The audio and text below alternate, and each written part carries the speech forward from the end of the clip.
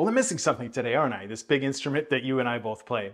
I don't have my bass with me today because I wanted to talk about some concepts related to the swing feeling and give you some ideas to consider. So let's take a closer look today as we talk about swing.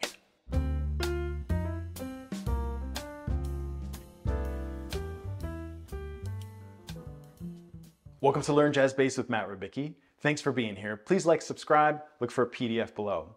So the first thing I wanted to mention is a great quote from an author named Francois Sagan. I think that's how you pronounce it. And he says that jazz music is a feeling of intensified nonchalance. And I think that's so great. Like nonchalance meaning like you don't care, right? Or you're really not really that invested, but with intensity. So this duality of the not caring and caring is such a great description, I think, of the swing feeling, because it is that duality of being having forward motion, but also being rooted. And jazz music itself is a music of duality. It's high and low, it's country and city, it's sacred and profane. So that fits right into this idea that swing is this balance. How tight is your bowstring if you're going to have a bow and arrow, right? It has to be the proper tautness so that the arrow can go properly. So we need this kind of intensity when we are playing, but at the same time, we don't want to sort of bear down on the time and then it becomes stifled and sort of, tense. We don't want to do that either. There's lots of different ways to swing, in fact, and that's maybe another video as well, but there's swinging on top.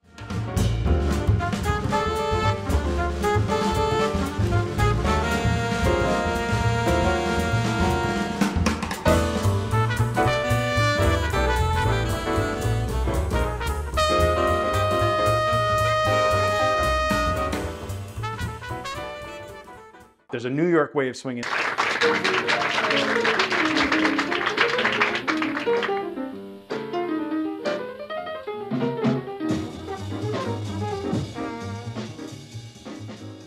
And there's a Kansas City way of swinging.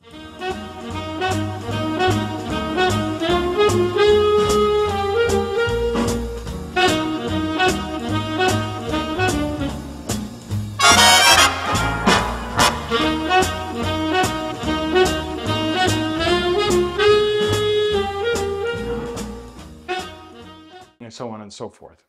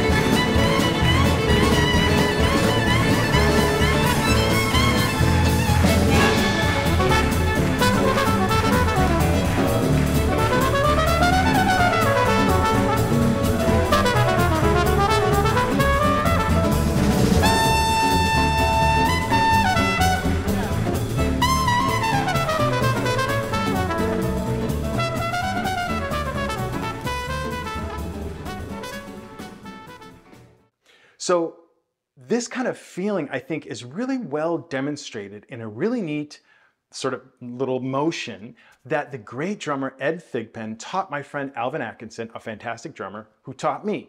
So this we do with our bodies, and I'm gonna suggest that you try it right now or at some other time. I'm gonna turn to the side. I'm standing up and I'm going to turn to the side here. And the idea is that you're going to sort of be making a circle in front of your chest. And if I make this circle and bring it towards me, if I'm going in a circle like this with my arms, you can see that as I'm moving them, my back isn't really moving, is it? There's not a whole lot of motion to my upper body as I move this. But if I reverse that and have my hands go down and let the weight of my arms fall as they should, look what happens. You start to get this sense of your neck is sort of moving, right? Like the front part of you is being pulled forward, and yet I'm not moving. This, I think, is a really, really neat way to, again, think about that duality of forward motion, but also relaxed sort of rootedness. Another thing I wanted to say for your consideration is that I think it's important to think for yourself about where this rhythm comes from and what is the sort of provenance, for lack of a better word, of this thing that we call swing. And there's lots been written about it. There's lots of observations about it. I have not seen myself, somebody write or say what I'm about to say, though that doesn't mean it's not out there. I just haven't seen it. Maybe you can direct me to this. But consider that African slaves brought to New Orleans and brought to the Caribbean come from mostly West Africa, from what we know. Traditional West African music has a lot of 6/8 in it. Now, it's not every bit of the music, but there's a very clear sort of analysis you can do in a lot of the traditional percussion music where 6/8 is very important in the overall rhythmic feeling.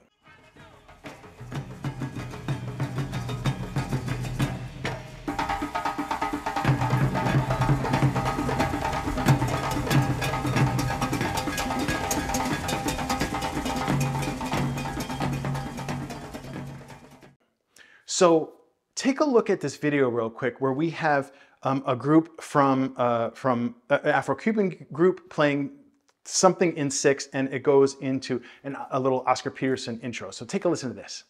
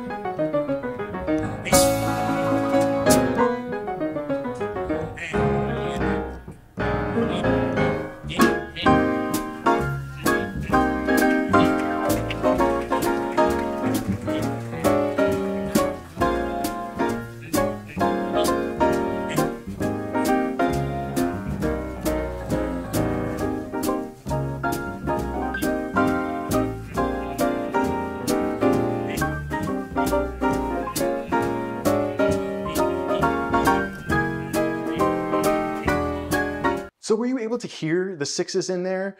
For the Afro-Cuban thing, it's sort of generically like,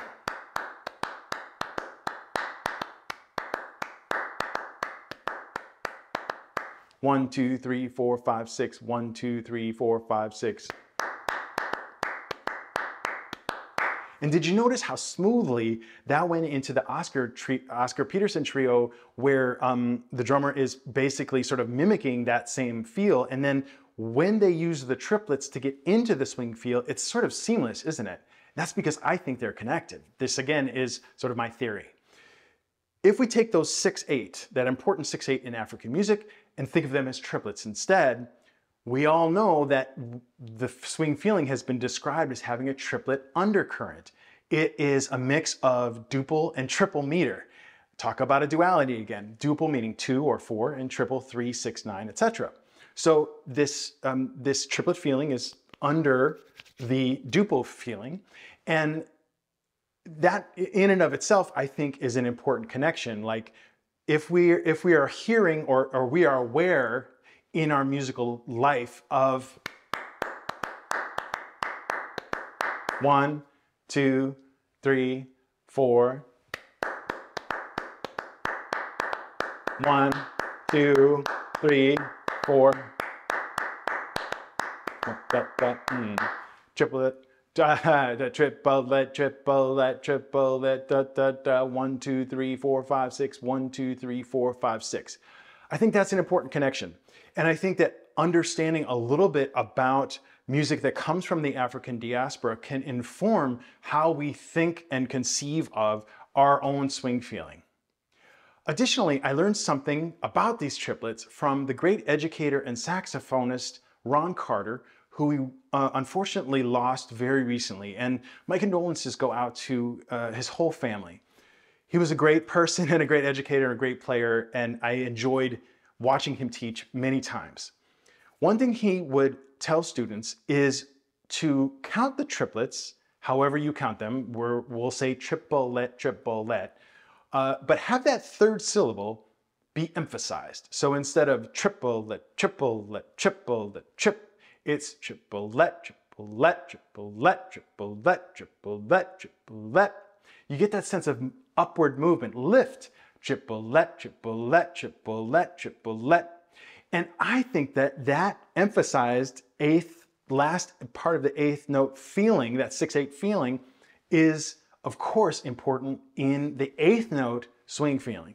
So we've got triplet, triplet, triplet, triple, and 1, and 2, and 3, and 4, and 1, and 2, and 3, and 4, and 1, and 2, and triplet, triplet, triplet, triple, and 1, and 2. Does that make sense? I hope so. It's not that you have to play that way, but I think that, as I say, considering this information for yourself and just sort of meditating on it or thinking about it can make your attempt at playing this music more informed. And I think that's a good thing. No matter what your end result is, I think we should understand a lot about the history of this music. And I know that you all know that understanding the lineage and respecting our elders and the masters in the music is an important part of this music. So I'm going back to the roots of it, right? We're trying to figure out, where does this feeling come from? To demonstrate this in a visual way, I sort of made a crude mock-up of a little bit of an animation of, if you consider a bar of 4 beats as a clock, and you divide each single number, 1, 2, 3, 4, into triplets, and you can see that the number 3 of the triplet is in red, is a different color, you sort of get a sense of where that occurs, maybe gets you to hear it differently and so on and so forth, but 1, and 2, and 3, and 4, and so on. Now that's a really strong sort of dramatic example, right, of emphasizing that almost becomes like a shuffle. You